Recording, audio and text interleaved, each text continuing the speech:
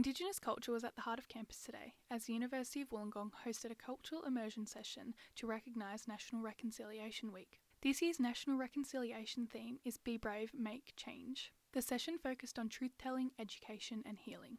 I think being brave and making change is about learning things that you maybe not have learnt before and being brave enough to hold those spaces for us and have those conversations.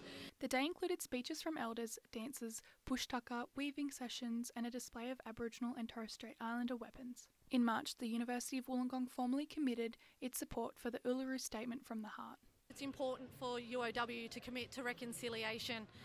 I believe reconciliation is everybody's business, and it's now time in our journey here in Australia to acknowledge the wrongdoings of the past and just learn about it and learn about it together. It's very, very important to acknowledge and increase understanding of culture and history here at UOW.